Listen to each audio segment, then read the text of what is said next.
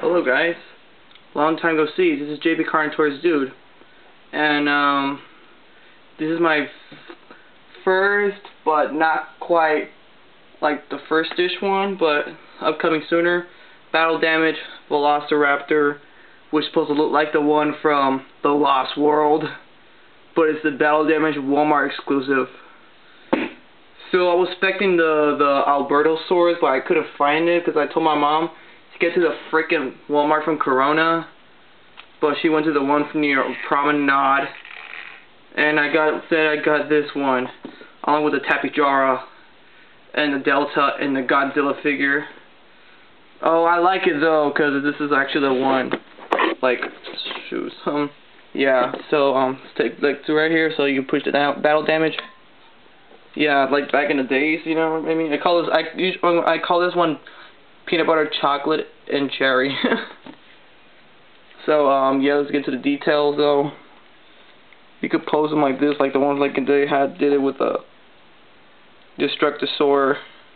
The arms was like this, look like a chicken leg, you know. His mouth, just scratch a little paint off a little bit, my fault. The barcode for the code, the scanner thing for the app I have. The chocolate-ish, peanut butter chocolate looking color. It's the repaint for the Battle Damage of the blue. I don't have the box for it because I was going to keep it. I said I just ripped the hell out of it. So what am I going to do right now?